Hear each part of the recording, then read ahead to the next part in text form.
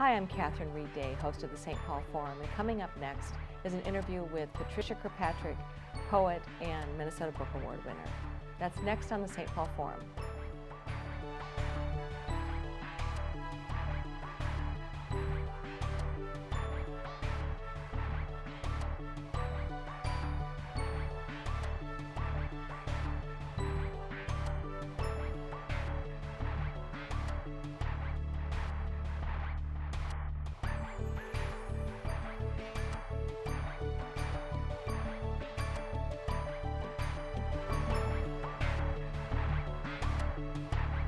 Welcome to the St. Paul Forum. I'm Catherine Reid, and joining me today is Patricia Kirkpatrick, poet and Minnesota Book Award winner. Welcome, Patricia. Thank you.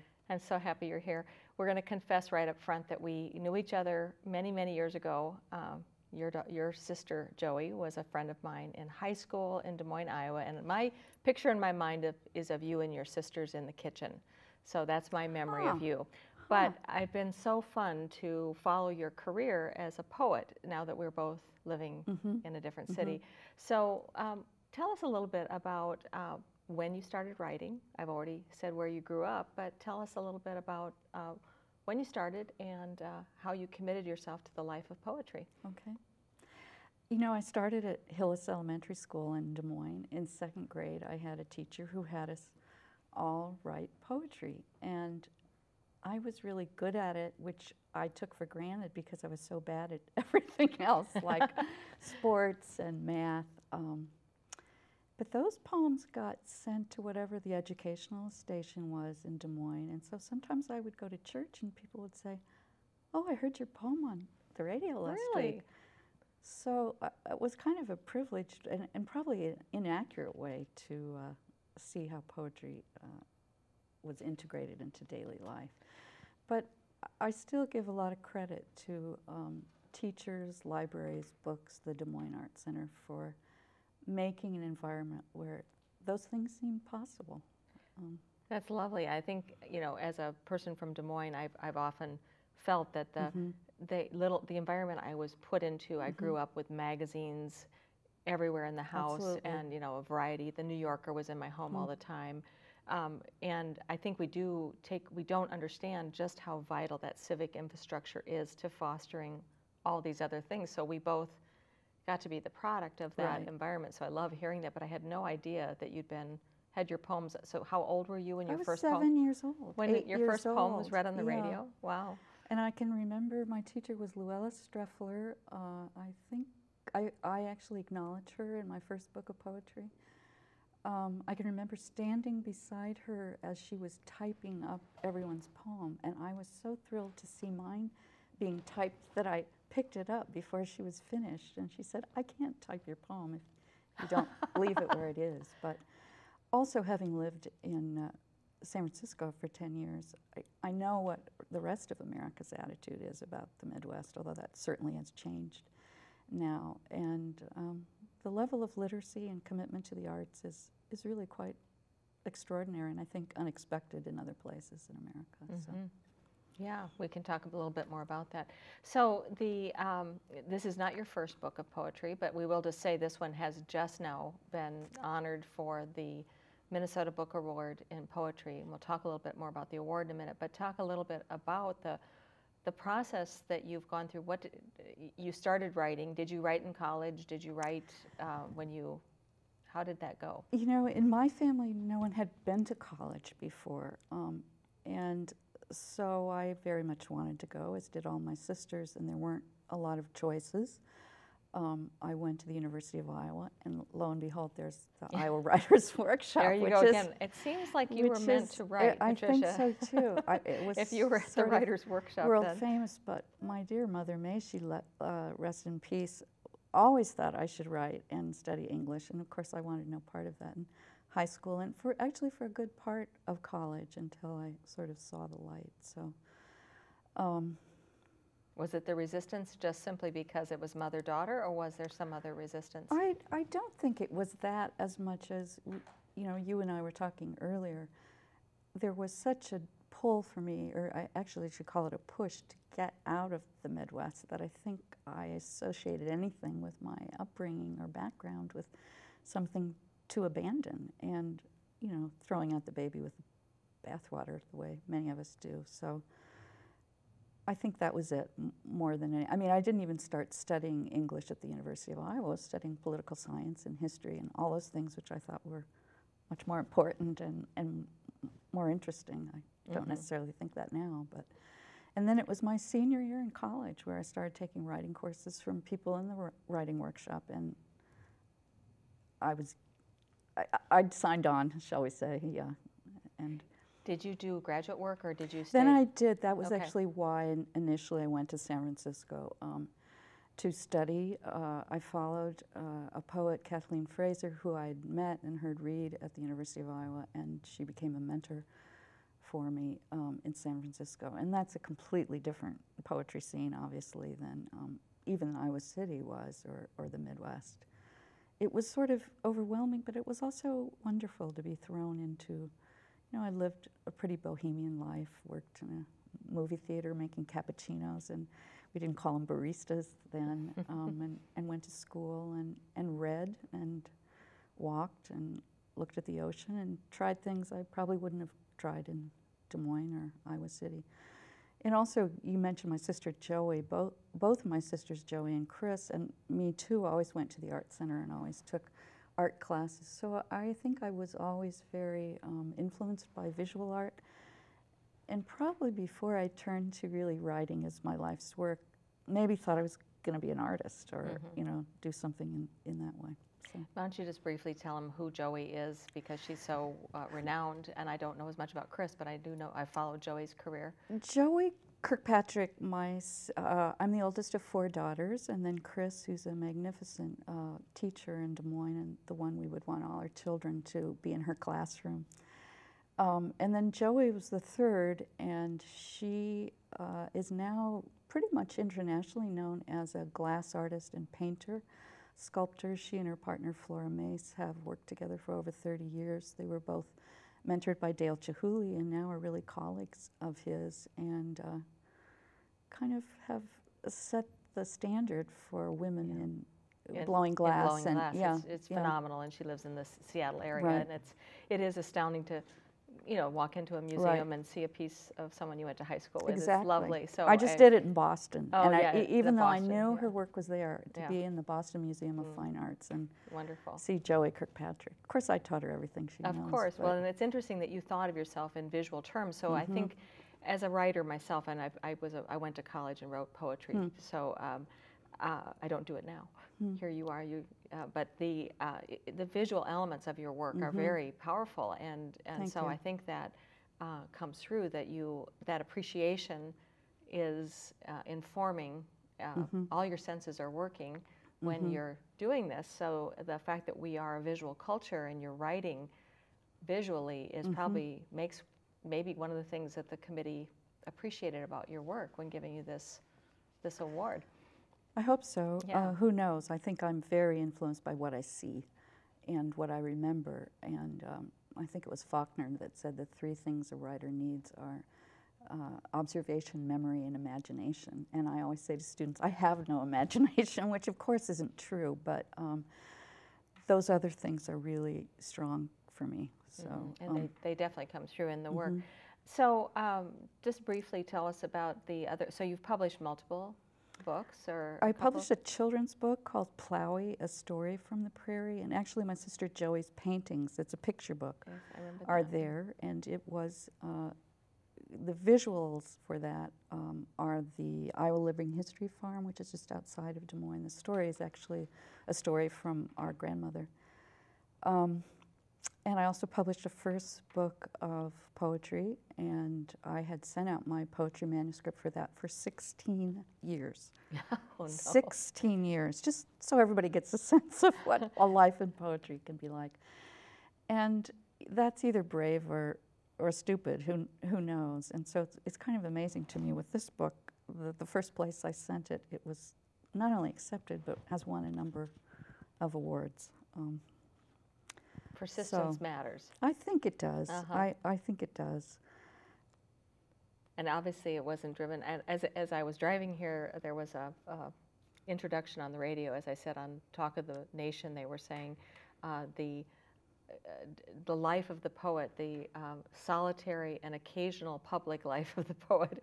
I was thinking, how true for you then? So you had this very public part starting back, you had this distorted, if you will, sense of the publicness of the poet. Right. I do think it was distorted, yeah, in a good way, but a sweet way. Right. It encouraged you. But it is a solitary practice, and I think that also comes through in the book itself. So why don't you talk a little bit about, the title of the book is Odessa. Could you tell us a little bit about kind of what some of the themes that you're writing about, and why the title? Cover a few things.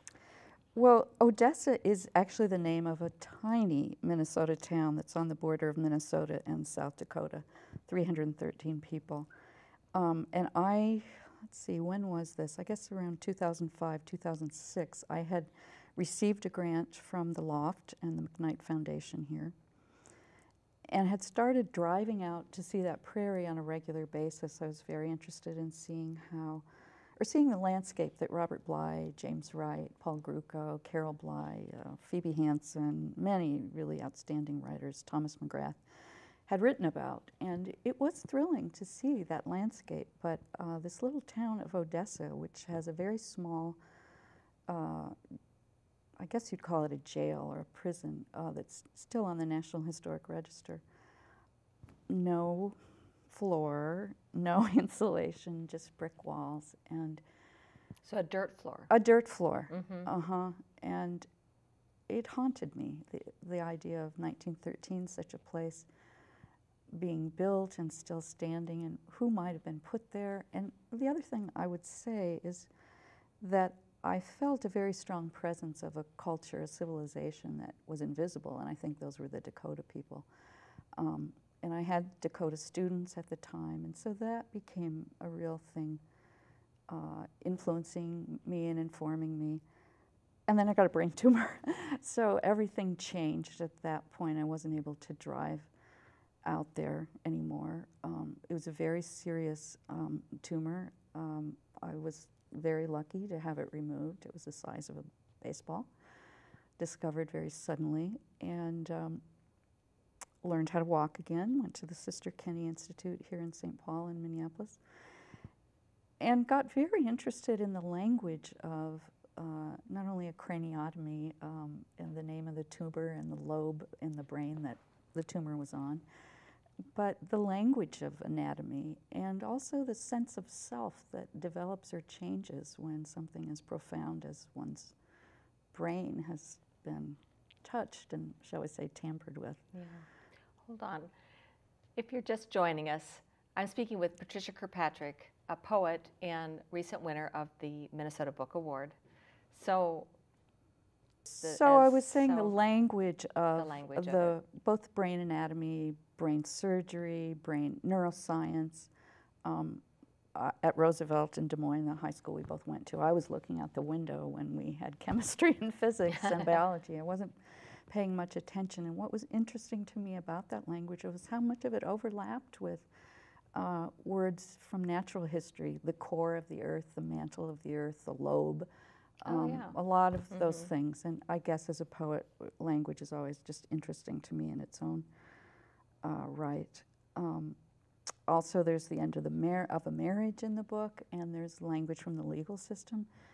And after a brain tumor, you have to do a lot of things to get yourself back to where you were. I was really lucky that that happened for me. It doesn't always happen for people. For some reason, I wanted to learn the mythology and the goddesses, so I just made all these flashcards to learn about them, and it was a helpful thing to do to rebuild the neurons. And I got very taken by Persephone, and so then I started reading a lot of Greek mythology and the story of her being abducted by Hades, who was the brother of Zeus, who was the ruler of the world, and she was taken to the underworld. And I was trying to figure out how that story would fit in a Midwestern and particularly a prairie setting. So I guess those are themes for me. Would you read the one we just talked about that relates to your experience at United Hospital? Sure. which is an invisible life too. The way I was saying, out on the prairie, there's the invisible life of other cultures and civilizations being there. When you're in that kind of situation and you see not only the suffering of other people, but the incredible skill that is able to be extended to people who are injured or ill. This is Letter from United, and it's United Hospital right down the street here in St. Paul. Letter from United. Of course I heard voices in the night, saw visions, felt the presence of dying, that white fringed place. Shallow breath, narrow entrance, the door to death opened. Then came steroids and lack of inhibition. There was terror, I admit it. Just before I learned the news, I realized all you have meant to me, and I thought I had too much feeling to continue to spend time with you. I had a brain tumor, and it had to come out. Damage, seizure and aura, the gray dome of the growth, or a cathedral lit at the top where the cross is. Flora wrote, so much of life we find in the funniest places. Boundaries, love, bone, cutting, and stitches, more blood than the surgeon had ever ordered. I knew I needed your help for the children, the family I might have to leave. I am writing to say I can make the changes. I am writing to say I have been opened and closed. I am writing to say that today when the nurse came to change my dressing, she glanced up and said, "Oh, look, is that snow?" We looked out the window and saw it together. First flakes of those white fringed birds flying, the first snow of the new season. Very hopeful. I think it is. Mm-hmm. Yeah, I think it Very is. Hopeful. I think it is. And doesn't flinch, but it's you paint quite a picture for us. My view from the hospital was the cathedral yeah. in St. Paul, which many of us see nice. every day, and that again, the globe of the yeah. cathedral and so you the saw dome those of connections. the right. So, so you write about this brain tumor and the experience, and you do also then connect to the landscape as well, and then what I'm interested in too is that you've expressed sort of what the inquiry process for mm-hmm. you in a sense. So the life of the writer is, sometimes I think the best books are someone has a question they want to answer, mm-hmm. and they spend, the process of the book. Right. Exploring their answer or answers mm-hmm. to that question. Mm-hmm. Do you have a similar experience, or do you see it? It sounds to me like you had a question about Odessa. I mean, that's part of where you started I from. think an original question was, what happens when one people or one civilization overtakes another? And I think we know some of the answers to that. It's tragic in many ways. But then when I went through the experience of the brain tumor and craniotomy and surgery and rehabilitation, and that does inform the book. It's not an autobiography. Everything that's in the book did not happen exactly the way it's said here. But that question then became, what happens to a person when they are so physically changed? Is there a self that remains stable, or is that very inner core self changed too? And that's been a subject that poets have been sort of obsessed with for the last 50 years anyway. So I thought I I think technology brings us to different things when we think about the soul and the self and daily life. And someone touched my brain. Does that change me forever, or was that just a physical mm-hmm. thing? So That does give any of us pause. And how long was that recovery? I mean, I love the fact that you've talked about you've given credit to that process, the Sister Kinney Institute, and the process. I mean, there's this relationship of recovery, mm-hmm. of the physical recovery, the emotional recovery, mm-hmm. and you write about some mm-hmm. of that. What's the what more can you share with us about that process? How long was that taking, and it's still ongoing for you? I would say it is still ongoing. I was in the rehabilitation center for 3 weeks after the surgery, and then I went home. I had learned to walk. you know, most of the physical things came back pretty quickly, although learning to walk again is pretty major change for someone. Emotionally, it was very hard for me. Crowds were difficult, surprises, things that I didn't expect. I had very extreme reactions to things, which aren't necessarily a bad thing for a poet, to have that kind of emotional reaction to many things. I think my son said it best. He used to drive me down to brain tumor support group, and he'd say, "Mom, I don't know why you're going to this support group anymore. You don't have a brain tumor." Sort of over and done. And then people would ask him, "How's your mom? How's your mom doing?" And he said, "Well, my mom is still my mom, but she's just not herself for as long a period of time." And oh, what a nice description. Isn't that, you know, and I wow, think that was, I thought it was very kind, very insightful, and I think that is one of the questions that's being explored in the book. Not only my own experience, but what happens to any of us when we lose a job we've done for most of our life, or a marriage ends, or our health has been compromised in a way that will never be returned to us the way it was before. So I think that's really the question that's motivating the poems forward in this book. And I hope that that works for other readers as they read it. Mm-hmm. So as you think about this life-changing experience, mm-hmm. and as you describe what you just did, there's do you experience a sense of things falling away that aren't as important? Are there is there a new focus in your life? How do you see that now? I would say that the main change was just the writing of the book, because there was a time where I didn't know how long I was going to live. I don't mean to sound melodramatic, and I was very clear of what I wanted to do if that were the case. I wanted to spend time with my children and my friends, and I wanted to write something that I gave myself to fully. And I sort of felt that I'd lost everything there was to lose, so I had nothing to lose.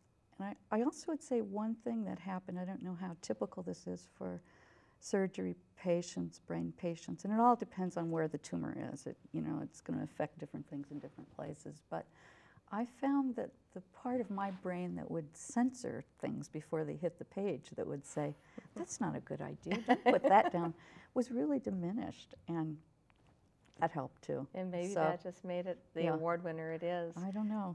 I don't know. That's beautiful. So, well, I'm excited that that left. Not that you had to go through what you went through, but I'm excited that you turned it into something so beautiful. Let's talk just for a second, with a little bit of time we have. There's a specialness. Not only getting the award is fantastic. The Minnesota Book Awards are a great recognition. You have a great publisher in Milkweed Editions, but you also have a very special award. Tell us a little bit about that. This book won something called the Lindquist and Venom Poetry Prize. It was the first year that the prize was offered. The prize is offered through a foundation supported by the Lindquist and Venom law firm. There was an attorney there, Richard Ihrig, who really cared and loved poetry, and he wanted to establish this prize. And when he went to Milkweed, he presented the idea to them, and of course they were thrilled. What publisher doesn't want to, take on those kind of resources? But he wanted it to be done very fast. And so the award last year was announced in April of 2012, and the foundation and Mr. Ihrig wanted the book to be published within the same year, which usually takes 2 years for a book to come out. Well, that was great to me, not to have to wait for those 2 years. The book was published. It's been pretty well received. And just this month, the second award has been given to a woman poet in Wisconsin. The award goes to 6 states, the 2 Dakotas, Minnesota, Iowa, Wisconsin, and I guess that's 5 only. So it's an award to bring attention to Midwest writers. There's a $10,000 prize that goes with it. So that's a lot of money for poetry. But really, I find that the attention is really worth more even than the money. Writing every day, just as you said, being, especially many poets are introverts, almost have to work not to be hermits. But writing any kind of art is not about awards. And there's something subjective about who does and who doesn't get them. But they do bring the attention to the artist, to the writer, and they bring the work to a public. And so that's one wonderful thing that has happened, and I think will continue to happen through this particular award. And probably the book awards have, do the same kind of thing for readers and writers. So. Well, one of the things I loved about your, I read about your acknowledgement. I wasn't in the audience, but you acknowledged that also at the book awards there were people accepting in Ojibwe and in the native languages. Right. And it brings attention to all kinds of important things. So really wonderful. So we want to be sure that people know that they can pick up the book, and we will announce. You have a website that they can... Coming up, yeah. Coming up, okay. I wasn't able to say what the address That's is, okay. But it'll be up we'll within post the week. But encourage people to go to your website and look you up online. And I found the book in my neighborhood. Love that. Yes, Macavers, which I love, but it's in Barnes & Noble and on Amazon, and it's called Odessa. So I would say don't be afraid to read poetry. I would definitely say that. and enjoy it. And I don't think we have time for another poem, but I really thank you for joining us. Thanks for joining us on the forum. That's all we have time for. Come back again next week.